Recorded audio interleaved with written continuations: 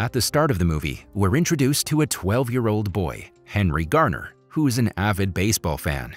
All the time, he keeps dreaming about becoming a pro one day. He even practices day and night, but unfortunately, the school coach doesn't think he's a good player. Henry is mostly substituted, and whenever he gets to play, he ruins the game and makes his team lose. Henry lives with his mother, Mary, who is a caring woman. She's currently dating Jack, an arrogant guy who doesn't care about anything other than money. Henry hates him a lot, but he has to act nice because of his mother. Later, we get to know that Henry is a big fan of the Chicago Cubs. Every now and then, while doing the laundry, he envisions himself playing for them. At school, Henry has a massive crush on a girl named Becky, but he's too scared to express his feelings to her. One day in the playground, Henry decides to impress her.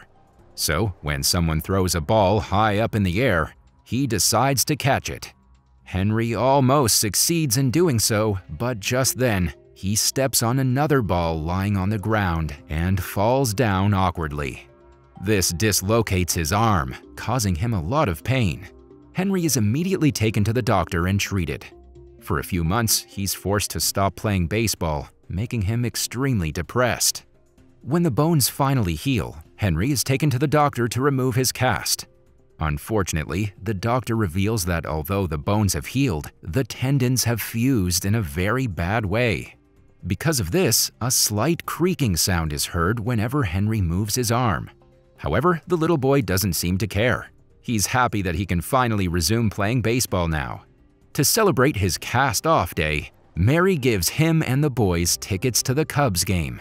It's revealed that the Chicago Cubs are going through a very bad run of form. Their main pitcher, Chet Steadman, has been struggling badly due to a shoulder injury. The general manager of the club, Larry Fisher, is informed that if the Cubs are unable to sell every ticket of every game this year, they will have to forfeit the franchise. During the game, Chet is hit for yet another home run by the opposing team. Henry catches the ball, luckily, but when it's time to throw it back, he's a bit nervous because of his recently healed arm. However, after some pressure from his friends and the crowd, he swings his arm and throws it to the pitch. Shockingly, the ball travels at a supersonic speed. The commentators are amazed that someone has thrown a ball 435 feet with such force. Larry is also shocked, so he demands to have the kid in his team. The very next day, representatives from the Chicago Cubs arrive at Henry's house to hand him a tryout for the club. The boy is ecstatic that his dream has finally come true, so he immediately accepts the offer. Later, while practicing, the pitches thrown by Henry are over 100 miles per hour. Larry wants him in the team at any cost, and so he offers Jack 10% of Henry's contract if he's able to get the boy to agree to play. As expected, the little boy agrees right away. On his first game, Henry is briefed about the basics by the team coach, San Martinella.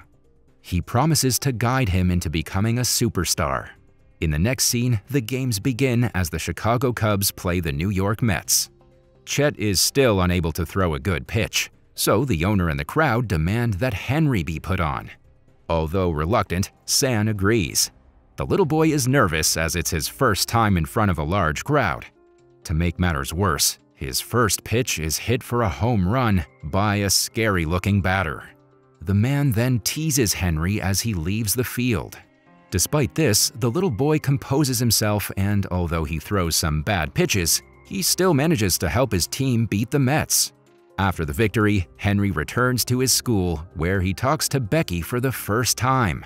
His friends ask him to invite her to the boat they're making, but Henry cannot do it due to his nervousness. The friends then go to the lake to make their boat, because of which Henry reaches late to practice. In the next game, Henry is once again asked to pitch for the Cubs after relentless chanting from the crowd. His pitch hasn't really improved, but he's put on anyway. San asks Chet to give the boy some advice before he pitches. The latter reluctantly obliges and gives the boy some vague suggestions on the pitch. Although Henry doesn't understand much of it, he gets the motivation and ends up performing well. After some excellent pitches, he manages to win the game for his team. Everyone is ecstatic, especially Jack, who is now Henry's manager and has signed him up for a Pepsi sponsorship deal. After the game, Mary thanks Chet for helping her son out. The two then get to talking and form an instant connection. The next few games, Henry continues delivering outstanding performances, winning games one after another. In one instance, San even sends him out to bat. Henry gets to first base after the pitcher throws 4 balls and manages to unease the pitcher by teasing him and stealing one base after another, winning the game for his team. With days passing, Mary and Chet start getting closer, since the latter is like a guardian to Henry. One day, as they're dancing during a party, Jack notices them and realizes that Mary is slowly getting away from him. Just then, Larry Fisher arrives with some news. The Yankees want to buy Henry for a whopping $25 million. Initially, Jack doesn't want the transfer, but when Larry promises to give him 10% as well as get rid of Chet from the team, he agrees. Cut to a few weeks, Henry has become a huge success. He also leads his team to their first consecutive victories and to the final of the division championship, where they'll once again play the New York Mets. However, because of this, Henry is unable to give time to his friends and help them prepare the boat. He even gets into an argument with them because they've started making fun of him. During Henry's Pepsi commercial shoot, Jack cleverly makes Mary sign the selling contract by lying to her that it's Henry's new contract with the Cubs. On the other hand, Larry announces to Chet that he will not be given a new contract. His last game will be at the end of the season. The news devastates Chet, but he decides to accept it like a man. Back at home, Jack starts acting tough on Henry and forces him to do photo shoots. When the boy refuses, Jack taunts him, saying his father was a coward who left them for someone else. Mary hears this and gets enraged. One thing leads to another, and she ends up punching Jack, after which she kicks him out of the house. With Jack gone now, Henry goes to his friends and apologizes for not being able to help them. They then complete the boat together and take it for a ride on the lake. There, they also see Becky and her friends and decide to give them a ride as well. The group has a great time together. After returning home, Henry talks to his mom about his future, and the two eventually come up with an important decision. On the day of the final game, Henry and his mom head up to the owner of the Chicago Cubs and announce that Henry will no longer return to play next season. He also asks the owner why they wanted to sell him, but Larry brushes the question away. Shortly after, the game is about to begin. Despite having an injured shoulder, San asks Chet to start the pitching. The latter is scared and surprised, but he's also determined to win the game. Everyone, even the owner, comes down to the stands to watch the final game. Chet begins the innings with a few nice pitches. However, soon his arm starts acting up again, and he feels extreme pain in his shoulders. Despite this, he keeps on playing. In the 6th inning, he gets hit for a few runs. In the fit of passion and adrenaline, he throws a pitch so hard that it breaks the bat of the hitter. Chet tries to throw the ball again, but he can't because his shoulder is hurt badly. So he runs with the ball in hand to get the batter out. There are still 3 more innings remaining. However, Chet tells San that he's out and that he can't pitch anymore. With no options left, the coach hands the ball to Henry and requests him to win the game for them. Henry agrees but tells him that this will be his final game. As he walks into the field, the crowd cheers his name voraciously. Initially, he gives a very good performance and makes his team lead by 1 run. At the end of the final inning, the pressure is all on the Cubs to defend this 1-run lead. However, everyone is confident that Henry will secure the win. He confidently walks onto the field with determination in his eyes. But just as he's about to pick up the ball, he slips and falls down awkwardly. The landing is similar to how he broke his hand in the first place. The crowd gasps, but Henry gets up, claiming that he's okay. He heads up to the cube to throw the ball, but when he finally does, it barely reaches the batter.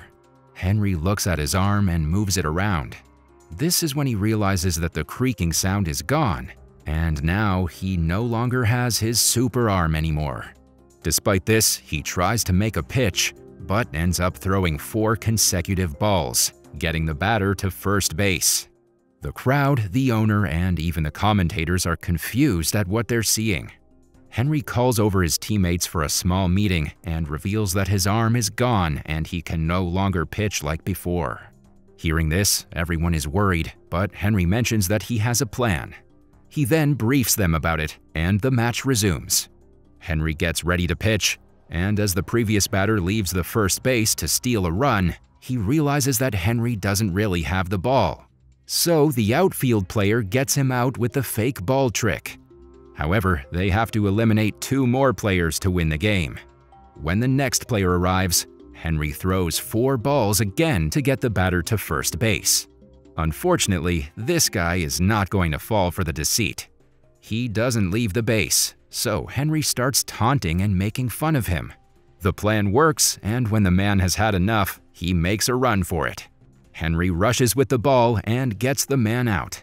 This sends the crowd into a state of frenzy. Now the Cubs can win the championship and qualify for the playoffs if they manage to see off one final player. Unfortunately, the batter turns out to be the same scary-looking guy who had hit Henry for a home run in his first game. This makes the little boy scared, and he realizes that the man will probably hit another home run. Despite this, Henry throws the ball with all his might, but it travels so slowly that the scary man is taken off guard. He misses the ball completely. Although annoyed, the batter gets ready for the next pitch. This time, he manages to hit it, but the ball goes behind for a foul, leaving him with only 1 strike. Henry realizes that the same type of pitch won't get the batter out. Just then, he remembers how his mother always passes him the sunscreen by looping it into the air. The idea is a risky one, but Henry decides to try it anyway. He throws the ball as she does, and surprisingly, this gets the batter out and the crowd goes crazy. Everybody cheers as the Chicago Cubs win the division and qualify for the playoffs. In the final scene, we see that Henry is now playing in the Rookie League. He has improved substantially, even without his magical arm. Even his crush Becky has become one of his biggest fans.